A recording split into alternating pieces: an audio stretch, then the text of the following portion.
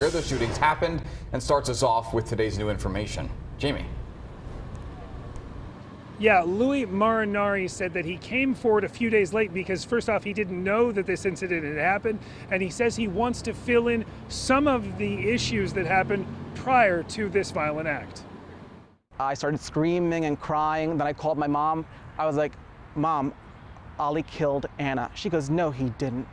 I said, "Mom, he killed Anna." Louis Marinari says he and his cousin Ali Abulaban went out for dinner just days before the TikTok star allegedly shot and killed his estranged wife and her friend in the Spire apartment complex downtown. At dinner last week, Louis says his cousin's personality had changed dramatically. Pulls out like a full bag of cocaine, not like a little bag, a big bag. And we're like, "What the hell?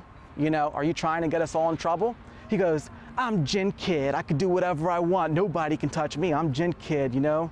Nobody can mess with me." So that's just to show you, like, fame really messes with people's heads. Abulaban, also known as Jin Kid, had amassed a following of just under 1 million people on TikTok.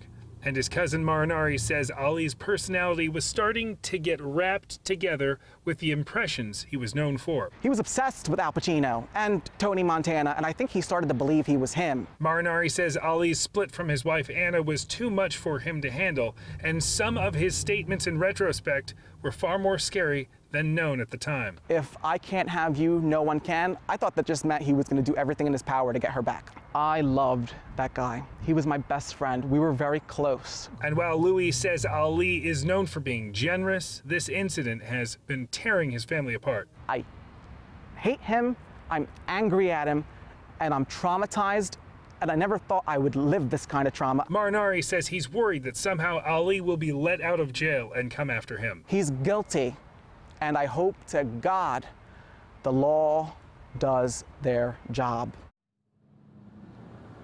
Abulaban has been charged with murder with special circumstances. Prosecutors are still determining whether they're going to be pushing for the death penalty. From downtown, Jamie Chambers, Fox 5 News. Notable insight there.